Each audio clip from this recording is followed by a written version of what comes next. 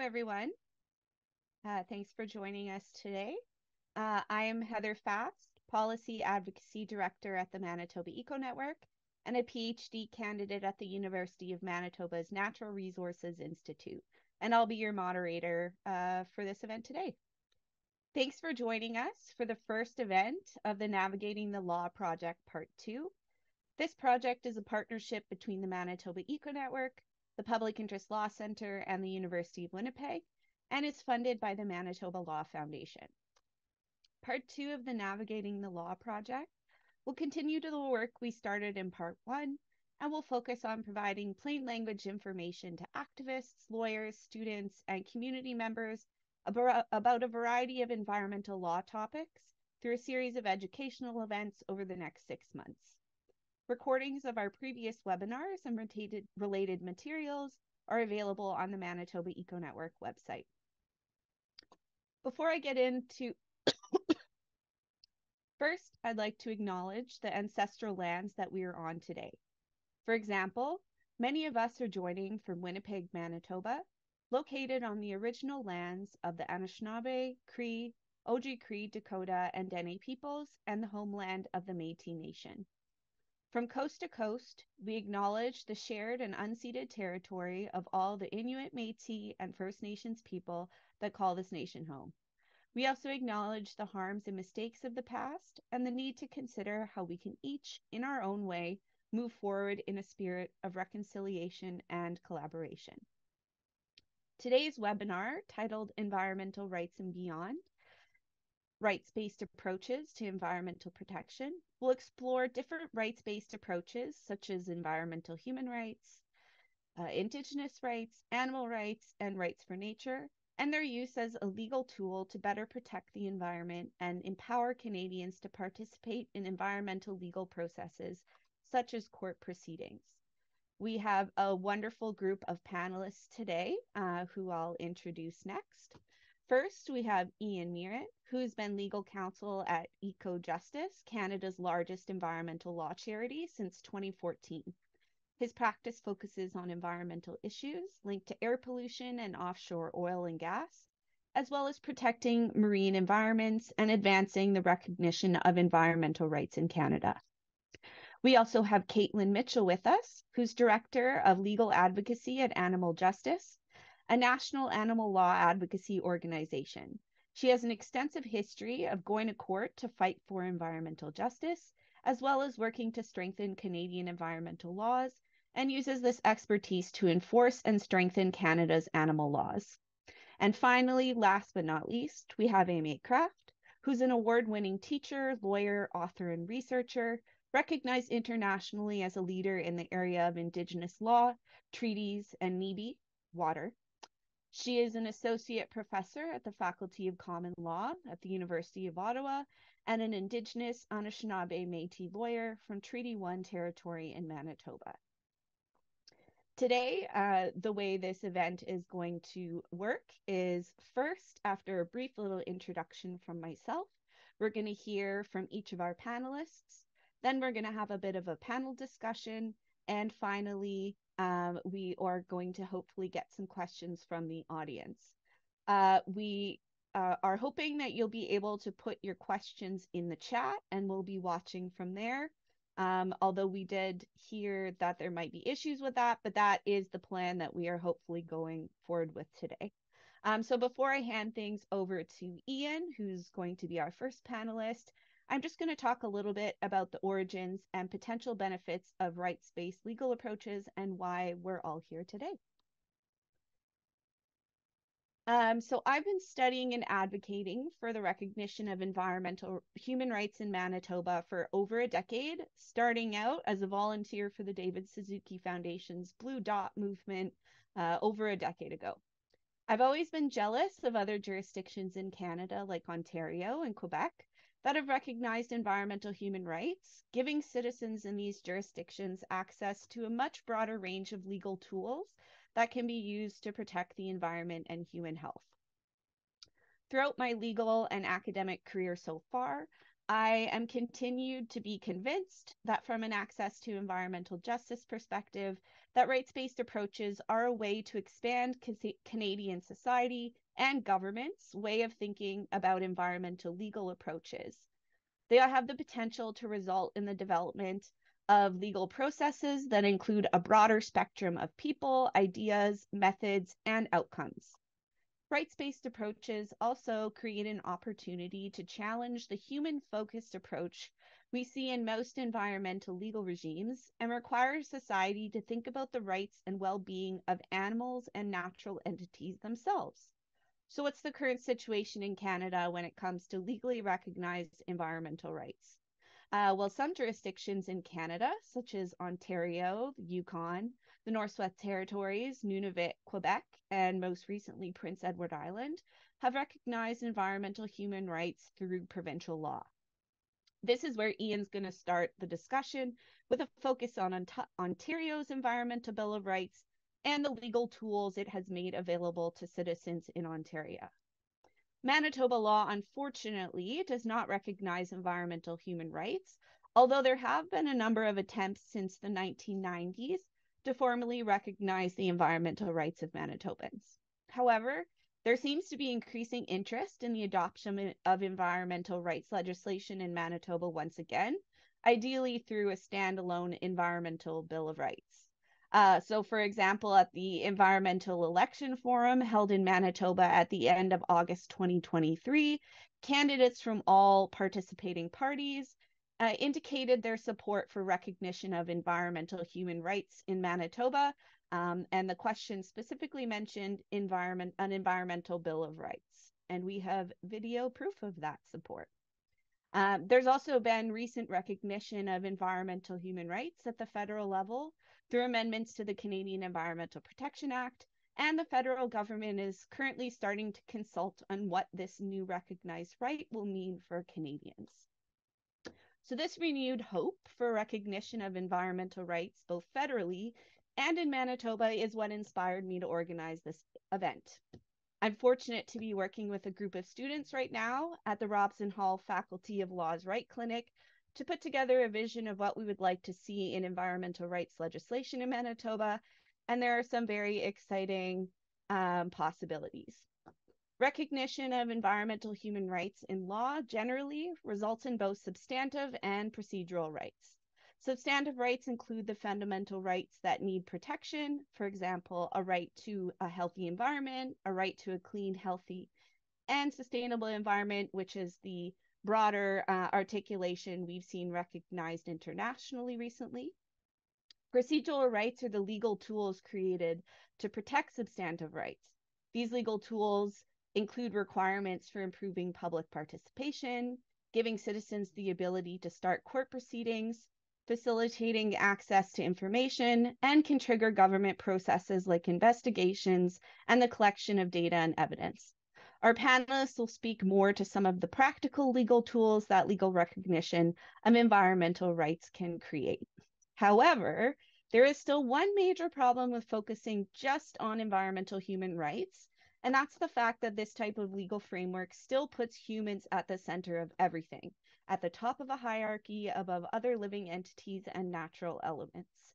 When we are thinking about our ultimate vision of environmental rights in Manitoba and Canada more generally, we need to push beyond the normal human-centric focus of the law and imagine a new paradigm that also captures the rights of non-human entities and better incorporates Indigenous legal traditions.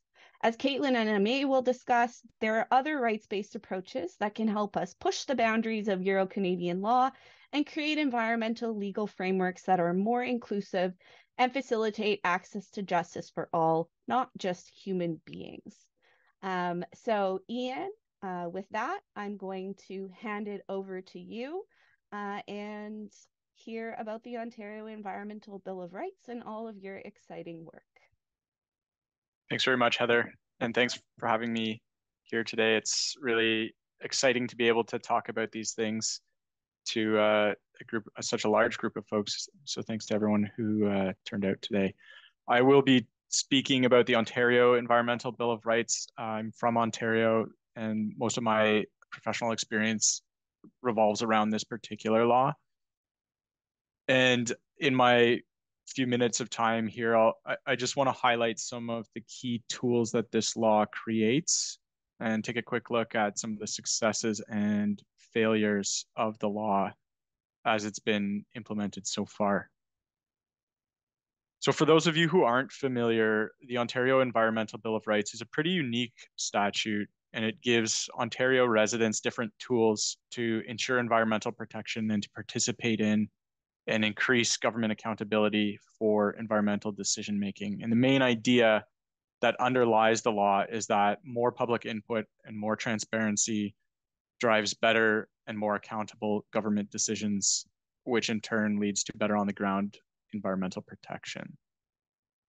And it is a largely procedural law, but it includes a lot of really interesting legal tools, including, more soft law legal tools, which have the added benefit of being a lot more accessible for folks who don't have the time or money to go to court to enforce their rights. So, for example, under this law, people in Ontario have rights to participate meaningfully in important environmental decisions on things like permitting projects, when the government is looking at changing laws and policies and that sort of thing. And they also have rights to receive information about those decisions to inform their participation and to make sure that it can be meaningful. Some of the other rights under this law include the right to seek permission to appeal certain permitting decisions if there's a chance that they could cause significant harm to the environment, a right to ask the government to review existing policies, laws, regulations, or permits that relate to the environment, a right to ask the government to investigate suspected environmental offenses, and a right to sue to protect the environment where someone has broken or is about to break an environmental law, and this will cause significant harm to a public element of the environment. The Act also creates an independent watchdog called the Environmental Commissioner, who oversees the operation of the law and reports publicly every year to drive some accountability that way. There are a number of other tools that I don't think we'll get into today in this act, including things like expanded whistleblower protections and that sort of thing. So a lot of these happen outside of the legal system. There's no court involved, for example, in asking a government to review its policies. So they are relatively accessible. And I think some of the major successes of this law include empowering people in Ontario to participate in this type of decision making. The comment rights, thousands of people have been given a voice to participate in decision making every year, where they would not otherwise have been able to do that. So that's significant. It results in changes to legislation. It results in modifications to approvals. For instance, restrictions were placed on a permit that let a multinational company withdraw water from a municipality's aquifer. So there are tangible on the ground environmental benefits of this statutory scheme and the tools that it creates. And, at the end of the day, I think one of the biggest things this type of law does is to level the playing field to some extent between folks who live in a province and, the people who come here to use our resources and to benefit from them.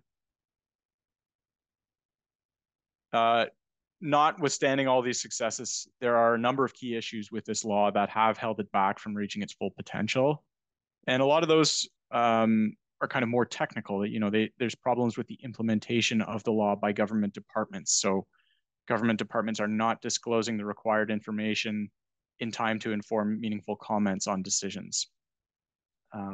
In some cases, there's just outright non-compliance where decisions aren't posted for comment and they just happen. And that may be because of some of the limitations in the Ontario Environmental Bill of Rights, which, for example, say that it doesn't invalidate a decision if you don't comply with those notice and comment requirements. So, I think one of the themes underlying the Ontario bill is that the drafters wanted to rely on an idea of political accountability rather than accountability through courts. And, with the thinking being that political accountability at the ballot box would be enough to drive compliance. And we're seeing that's not obviously not entirely the case. Some of the other drawbacks that we've experienced include there are a lot of exceptions, probably too many exceptions to the participation rights, including some that have been abused by non-compliant departments. Some of the other rights, like the right to sue to protect the environment, are extremely, extremely constrained. There are short timelines for acting. There's a high standard to meet in court. There are risks of significant cost awards. And these limitations make them actually quite difficult and in some cases outright impossible to use in practice. Other implementation type problems include unwarranted delay. A lot of times the government may be very slow in responding to requests for review. For example, recently Ontario reduced the powers of the independent watchdog, which of course undermines the accountability that institution can provide. And then I'll just close with the biggest problem, I think, which is that the Ontario law doesn't actually give people a substantive right to a healthy environment. There's no freestanding right to a clean and safe environment in this law. It's just a bunch of procedural tools that can drive better environmental protection, but there's no standalone human right to a healthy environment in this law. I see I'm being my microphone's about to be cut off here, so I'll just leave it at that for now, and maybe we can come back to it in the discussion. Absolutely. Thanks so much, Ian. Kaitlyn, you're next up. Over to you. Great. Thank you, Heather. And thanks, Ian, as well, for those remarks. So I come here today mostly now, my practice is focused on animal law, but I did previously practice environmental law. So environmental rights are something that is of interest me in both of those respects. So what I would say is that, around the world, there are many approaches. I'm sorry, my dog is now shaking. There are many approaches toward enshrining legal recognition of animal rights. And so some of the more traditional approaches would be things like endangered species laws or animal welfare laws. And those aren't rights legislation in the sense of, giving animals or species legal personhood. But what they do is sort of implicitly recognize that at least some animals and some species have the right to be free from some very limited types of harm. So those laws are still quite anthropocentric. Animals and ecosystems are still treated as property under those laws, and they can and are used and exploited by humans. But around the world, in other jurisdictions, there's also been a lot of development toward recognizing that some animals have legal rights that ought to be protected in law.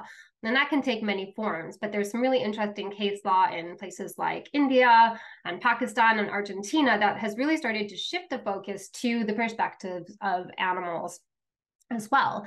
Some really interesting case law in the US, so far unsuccessful, around habeas corpus litigation for animals, trying to bring animals before the court to determine whether their imprisonment is lawful or not.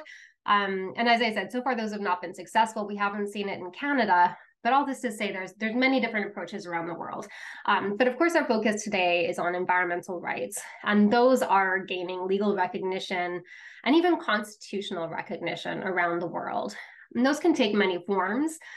We've heard already about the human right to a healthy environment, but there's also an increasing trend toward recognizing rights of nature, which are independent of human interests. So over 110 countries, probably more, in fact, because I can't even keep track of all the developments in this area, which is exciting. But many recognize their citizens' right to a healthy environment, either in statutory law or in their constitution. And again, there's this concept as well that nature can have legal rights and even personhood, and that is gaining momentum as well. So in some countries like Ecuador, we've seen rights of nature enshrined in their constitution. And in other countries like Bolivia, there are statutory laws that enshrine rights of nature or Mother Earth in law.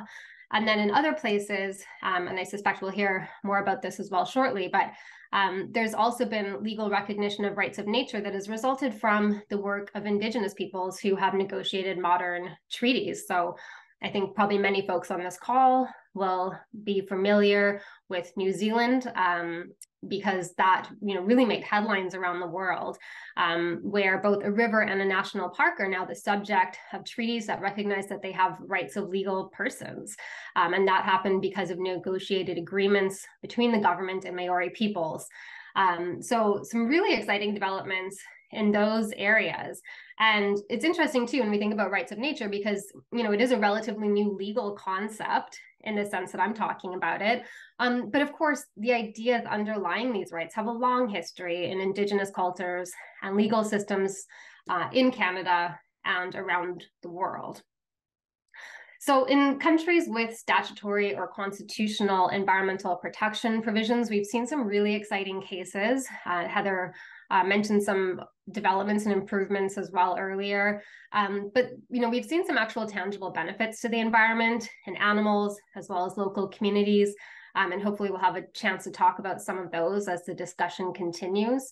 But I think the main point for now, and something that gives me a lot of hope, is that until now, this was a trend that was really occurring in most other jurisdictions around the world, but not in Canada. And we still are quite far behind. But with the passing of Bill S5 in June, and Bill S5 amended our Canadian Environmental Protection Act, we do now have in federal law the right to a healthy environment recognized. Now, there is much that could be said about the way that that was done in CEPA, the Canadian Environmental Protection Act. Certainly, it's not as strong as I know most of the groups and the individuals who are advocating would have wanted to see. But I think that it is still a very important symbolic move, even though, again, the way that the right is enshrined in that law, arguably not super enforceable, but an important move nonetheless. And then finally, we do have also the Jane Goodall Act, which is slowly making its way through the legal process, and it recognizes the concept of all my relations, which includes an Indigenous understanding that all life forms of creation are interconnected and independent. And so we do have these developments in Canada, which is really exciting to see. And I'm excited to see where it leads us. Thanks, Kaitlyn. I'm looking forward to digging more into some of that when you panelists get to discuss with each other. Aimée, over to you. Thanks, Heather. And thank you also to Ian and Kaitlyn for their remarks. It's really difficult to tackle some of these issues in a short period of time. And one of the things that I do want to say we haven't put squarely on the table is the exercise of treaty and Aboriginal rights and how some of this is contained in that constitutional framework and inherent rights of Indigenous peoples and Indigenous legal frameworks. And that piece I'll speak a little bit to, but there's a variety of different ways to approach this. And I want to focus a little bit more on the idea of legal personhood and recognizing other than human or more than human interests. And I think that fits well with a lot of Indigenous legal frameworks that focus and center on cores of relationality or relationship, and also ensuring collective well-being. So, I approach it kind of in that way. And as Kaitlyn mentioned, sort of the evolution of those schools of thought or philosophies, and then the actionability of rights of nature, and secondly, legal personhood as giving effect to rights of nature. So rights of nature being kind of the whole that fits a little bit more with the idea of rights to healthy environment and the human right to healthy environment. And but thinking then about the rights of a global environment to legal personhood, which is actually given effect more to bodies of water or a park in the case of the New Zealand Te Arawira example. So how do we actually do that? I mean, we've heard about legislation, constitutional recognition. Those are some of the core approaches. Settlement of treaty litigation. So the famous example that Kaitlyn spoke to of the Wanganui River being recognized it actually flows from a dispute and settlement of a claim that was before the Waitangi Tribunal. So thinking about the Maori interest and rights that set the stage for recognition of some type of environmental right. And that's not uncommon. Indigenous protection of rights, Indigenous philosophy, law, governance is often the foundation for recognition of either rights of nature or of personhood rights. And that's been the case in multiple examples, core examples relating to personhood of water bodies, including, as we said, New Zealand, Aotearoa, the Wanganui River, the Maori leading that, local Indigenous communities and other communities of minorities in India and Bangladesh in the recognition of rights, as well as in Colombia, mostly Afro-Colombian Indigenous communities being recognized as guardians or guardianes of the Atrato River. So this, this philosophical foundation of governance and application of Indigenous legal systems through Western legal mechanisms like legal personhood is gaining traction. And so the means by which to do that: legislation, settlement of agreements. The Maori example picks up on those two: constitutional recognition, judicial decision making, and that's the case with India. We're looking at decisions by courts. Same in Colombia with constitutional court recognition. Then we have some Indigenous mechanisms that come into play, like declarations, bylaws that recognize the personhood of different water bodies or of water itself, which, we can imagine the jurisdictional thinkers here are saying, oh, how do we actually capture rights of water when it takes so many forms and it doesn't observe geopolitical boundaries or really lend itself well to single source management? And that becomes the big question, right? The interjurisdictional collaboration to give these rights of nature or legal personhood some type of effect. And I want to underline, with the time that I have, just one example, that of the Magpie River in Canada, where there's a collaboration between a municipality and the First Nation to develop sister resolutions. So they sit side by side. They recognize each other's jurisdiction and authority as being separate from one another, but they ultimately declare the same 9 rights of the Magpie River. So they're identical to one another, sitting side by side in recognition and building up the guardians that are to enforce those rights. So, that may be given effect then through some kind of judicial decision making. It could potentially be given effect through legislation. And so I see, the potential for something similar in Manitoba with some of our major waterways, many of which are affected by hydroelectric development. And same with Lake Winnipeg. And I know that the Lake Winnipeg Indigenous Collective has been considering legal personhood as a potential opportunity for a declaration of the state of the lakes, recognition by their nations, the nation participants in Lake Winnipeg Indigenous Collective. And I would say that now is the time. This is a very unique opportunity that we have. It's a watershed moment, if you think about it that way, with the Canada Water Agency that has been announced. It's being established in Winnipeg, and the potential for a renewed Canada Water Act and a new freshwater action plan.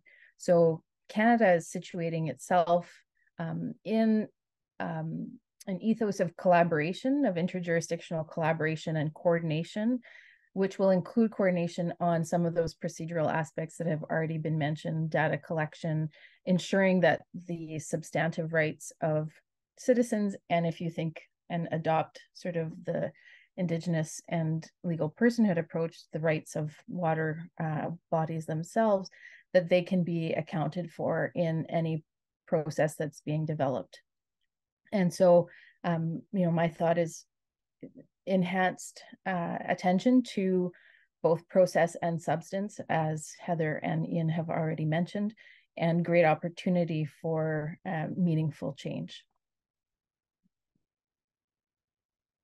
Thanks so much for all those presentations and the amount of stuff all three of you managed to capture in them. It's a good thing my screen wasn't on, because I was just sitting there with a big goofy smile on my face. So before we get into the discussion between our panelists, I just want to mention to the audience that we realize that the chat is disabled.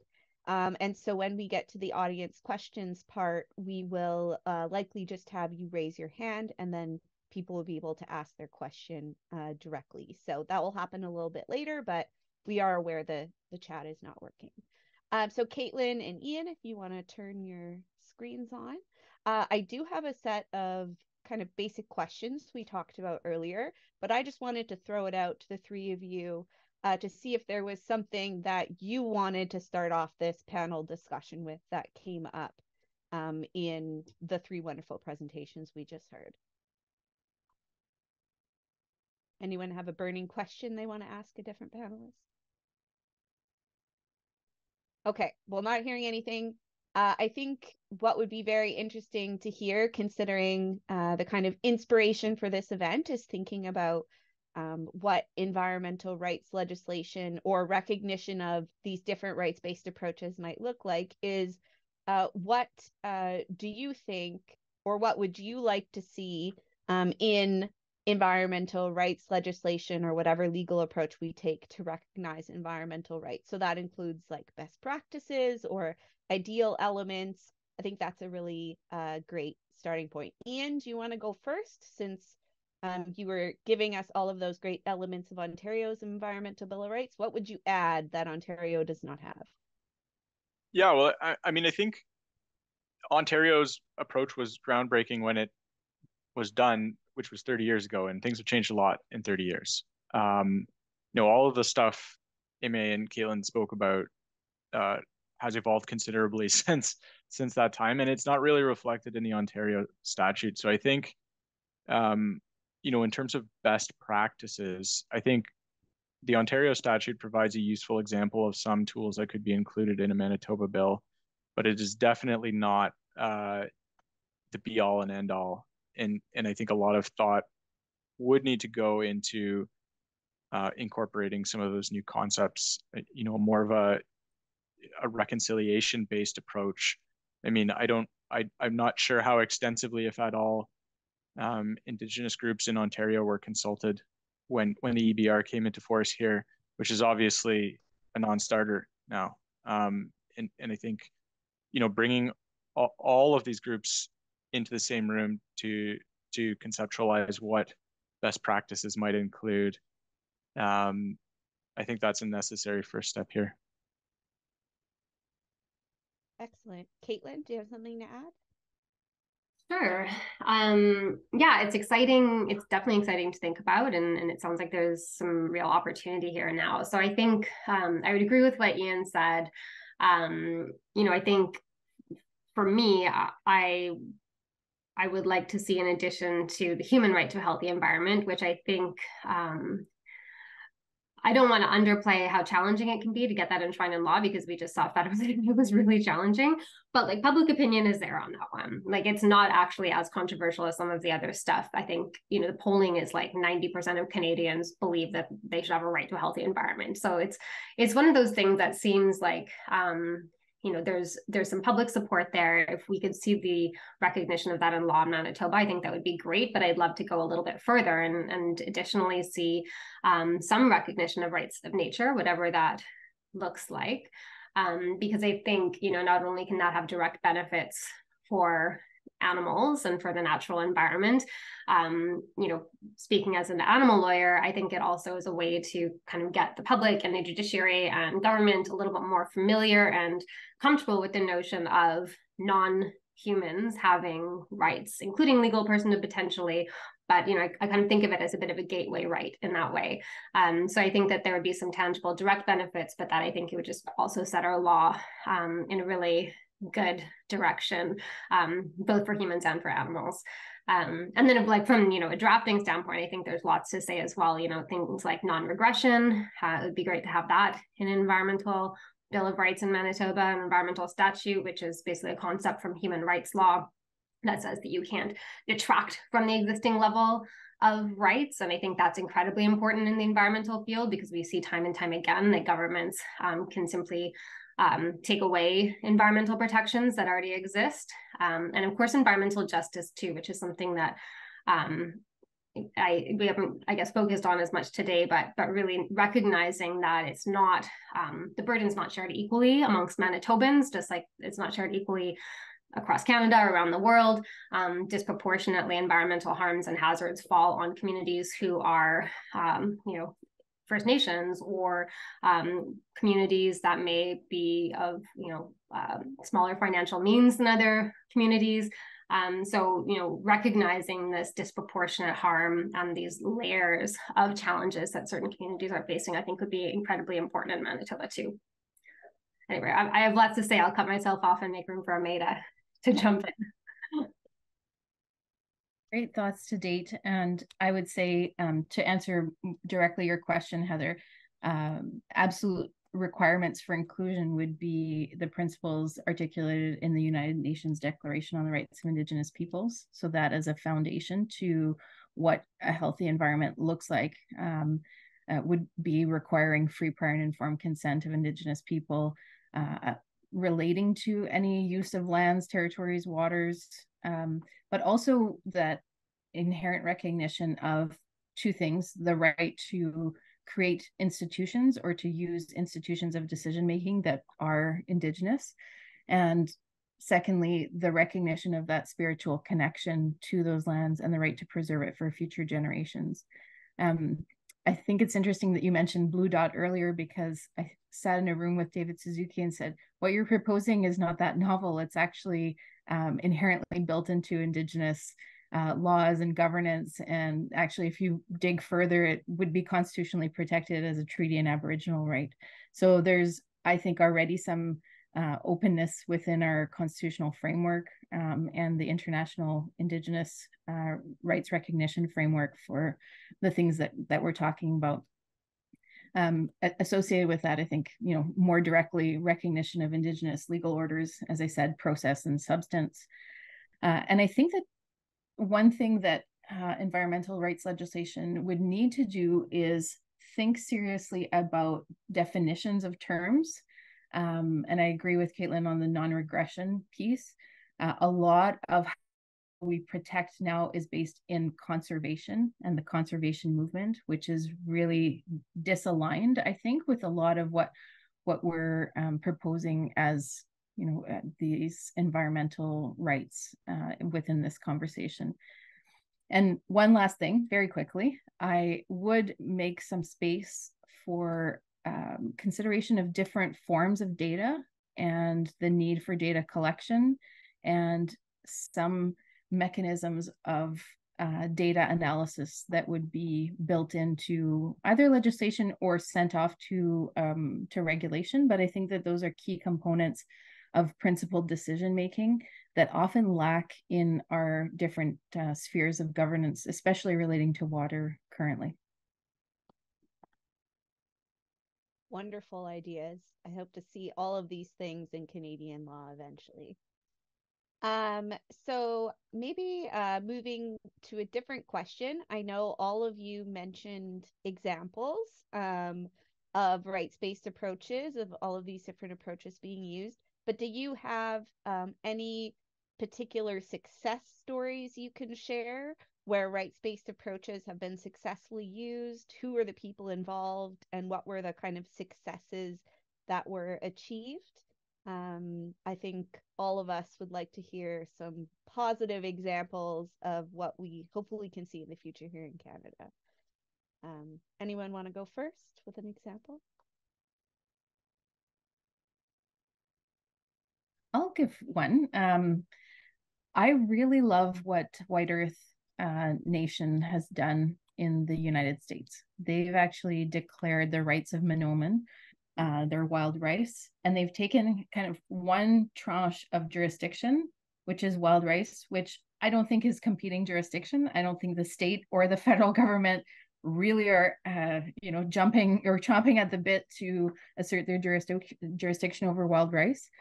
And within that declaration, they've built in a whole framework for recognition of environmental rights that are attached to the rights of the rice itself.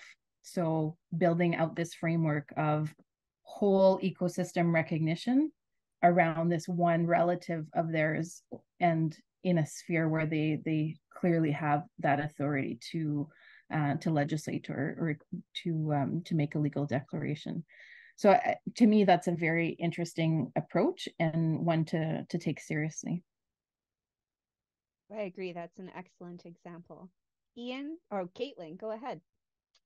Sure. Yeah, I'm happy to jump in. I think one case that I'm really excited about that was fairly recent was a case involving a woolly monkey named Estrelita. And it occurred in Ecuador, where, as I mentioned earlier, there is this constitutional recognition of rights of nature. And it was a really interesting case. It's sort of sad, the fact situation. This monkey, Estrelita, had probably been poached from the wild as a baby. So she'd been living with a woman in a private home for something like 18 years. At some point, somebody reported her to authorities, because it is not allowed in Ecuador, as most places, to be keeping a wild animal as a companion animal. So Estrelita was taken from this woman's home and brought to a zoo. And so her human caregiver brought habeas corpus action. So an interesting angle, but basically a challenge to the lawfulness of Estrelita's imprisonment at this zoo. So this was something that, I mentioned it's happened in the US. There have been several habeas corpus cases, not super successful, although, making some progress. But this was the first in Ecuador. And so the interesting piece as well is that little did her caregiver know, at some point Estrelita died. So there was actually no live body to really be the subject of a habeas corpus case. And yet, even despite that fact, Ecuador's constitutional court agreed to take on this case to develop jurisprudence on rights of nature and animal rights. So that on its own, I find really exciting and promising that the court had that interest. But, there were many questions at play here, and, you can do, we could probably speak for hours about the case because it was so interesting. But I think one piece that I find very interesting is that, when we think about rights of nature writ large, sometimes we talk about personhood for a specific body of water or some specific entity, but rights of nature writ large are generally seen as, at the species level or a little bit broader. And so in this case, they really had to grapple with the question of, do rights of nature protect individuals? And the court ultimately found that they did. And so they agreed that Estrelita was a subject of rights that were protected through this rights of nature provision. So, although the habeas corpus was inadmissible because she had died, it really set the groundwork for the recognition that rights of nature can actually protect individual animals. And I think just, from an academic standpoint, that makes sense, because if you're going to protect a species, of course, the species is made up of individuals, and harm to one of those individuals can harm others in the population in many ways, whether disrupting social patterns or, resulting in changing dynamics that affect the viability of specific populations or species. But it was really exciting to see the court in Ecuador really clearly say that, this individual, Estrelita, did have rights, and that those are a component of rights of nature. So I think we're a ways off in Canada from getting there, but it's something to be hopeful about. Excellent. Very interesting example. And Ian, did you want to add anything about some of the court cases that have been happening in Ontario related to environmental rights or based on environmental rights legislation? Yeah, I mean, I think there's been a number of court cases in Ontario challenging the government's non-compliance with the Bill of Rights. Some of those have been partially successful, and some of those have not been successful. And it's interesting, right? Like you know, you can go to court and you can get the court to agree that the government broke the law. That doesn't necessarily give you a remedy, right? Other than, you know, being declared right. And it can be pretty tricky to get the court to go beyond that type of remedy and give you something substantive. And I think a lot of that reflects the fact that there is no substantive right in Ontario's law, which is a big gap. And if that was filled, then you might see a little bit more toothy enforcement where the government is falling short of its obligations. Great. Any final thoughts from the panelists before we open it up for questions from the audience? Okay.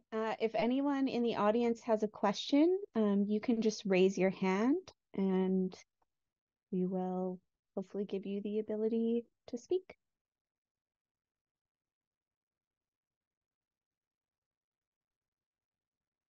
Here we go. MJ, if you want to unmute. I just have a couple of questions. I really like the idea of a Bill of Rights and working on that for Manitoba. But what happens to issues like hydroelectric power damage for, you know, to the rivers, pollution to Lake Winnipeg that happened before the Bill of Rights come into effect? Does it cover? Do you then have a chance to go back and advocate for past harms, or is it only from that time forward? Anyone have any thoughts on that? I maybe everyone will laugh because this is a very lawyer answer, but I think it'll depend on how you draft the bill. I think it theoretically is possible to make bills apply retroactively. Obviously, that takes a much greater degree of political will to do. And yeah, there would have to be some thought given to how that would work in practice. Yeah, and I think that leads to the important connected question of, you know, what are the standards? What are the actual benchmarks? And that can be, I think, a challenging thing to approach. And you know, the reality is in Manitoba Hydro is a Crown corporation. So, and there are some existing agreements with the First Nations that were directly impacted. So there may be opportunity in that case to reopen some of those historic pieces of settlement. They're considered to be modern day treaties, the Northern Flood Agreement and their implementation agreements. So something very important to consider as part of the mix in Manitoba. Thanks for the question. Kaitlyn?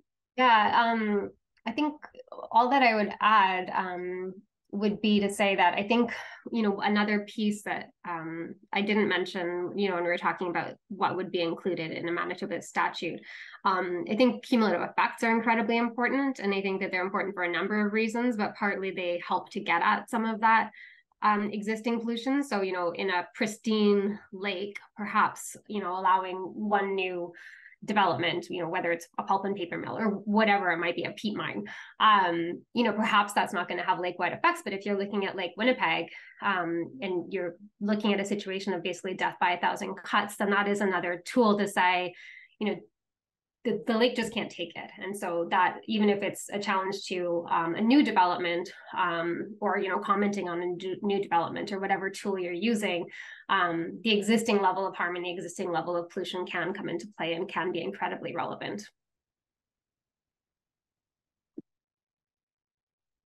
Okay, thanks so much for your answers. And Christina, question from you.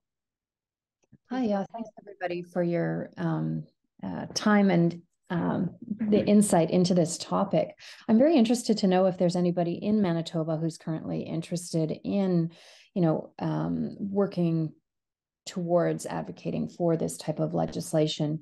I was involved with this maybe about 10 years ago on the Manitoba Roundtable for Sustainable Development. And at that time, we did have some draft legislation, but of course it didn't go through. But yeah, just curious if anybody is currently working on that, and yeah, who might be interested. So that may actually be a question for me.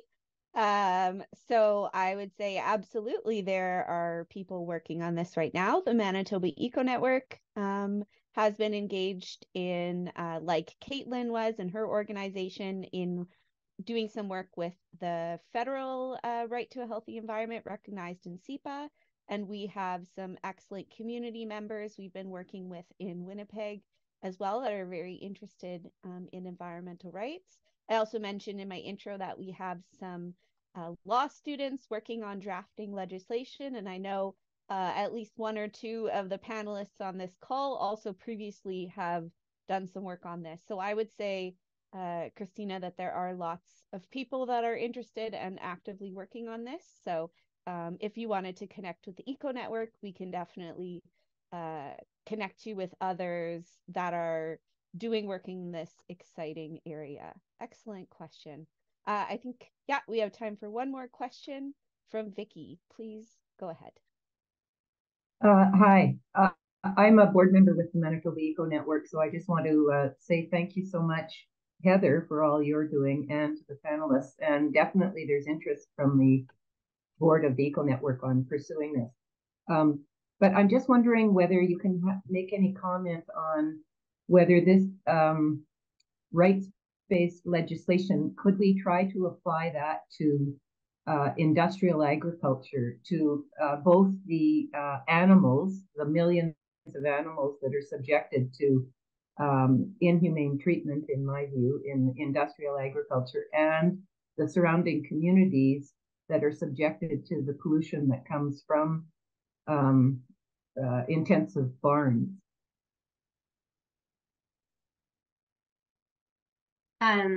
Yeah, I'm happy to start off. And thank you for the question, Vicky. As you probably gathered, because I know we've met a couple of times now, that's an area of particular interest to me, both as an animal lawyer and also as someone who lives in Manitoba. So yeah, so I mean, I guess from the animal standpoint, I think for me, that's why cases like Estrelita are so interesting, because it does suggest, and that's just one example. There have been cases in other jurisdictions that have, recognized that rights to nature, or even environmental rights, the right to a healthy environment, can have implications for animals. And so, when I think about environmental rights or rights of nature as this kind of gateway right, that's kind of the end result that I'd love to get to. I think that probably there would be some openness eventually. Again, like, I realize this is going to take a while, but to, like, let's say caribou, right? It's this iconic species in Canada having some legal recognition. And I think that's important in its own right. But then once you're at the point where an ungulate like caribou has legal rights, why not a cow? And so that's, a question for like way down the road. But I do think that, perhaps in the long run, but certainly not, like, I don't think no one's jumping there in Canada right now. That would be a long road. But I would hope that there'd be benefits for communities who are living next to these facilities, because I think there are also really important human health and human rights implications as well. And part of it, I think, would have to be like, looking at what tools are in place, because, some of what Ian was talking about was, I think like a right to review, for instance, right to review existing laws and say that they're inadequate, that could be helpful. But some of the most important work in Ontario has been around challenging new approvals, and our approval scheme is kind of lacking in Manitoba. So I think some of those hooks are missing, but I think that there are creative ways to think about it. And I think it could be an interesting tool for communities living near facilities, and also just to protect like Winnipeg and other aspects of the environment that are impacted. Thanks, Kaitlyn. Anyone else want to jump in there?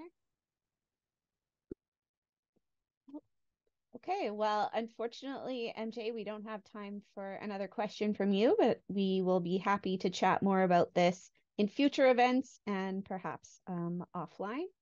Are there any final thoughts or comments that the panelists want to make before I end things off? Nope. Okay. Well, thank you so much to our panelists for being with us here today, and I hopefully will have future conversations with you about what is basically my favorite topic, as my students know. And thanks to all of our attendees for joining us today. The recording for this event and the other materials related to this event will be available on the Manitoba Eco-Network website.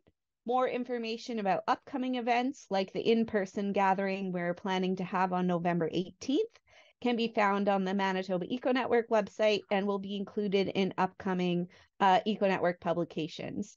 A survey link will be emailed to all of you after the webinar finishes with some more information about future events in this project. Please fill it out so we can get feedback on today's event and also hear from you about topics you'd like to see discussed in the future. Thanks so much, everyone, for joining us, and I look forward to many future excellent discussions on this topic and other exciting environmental law issues. Thanks so much, everyone.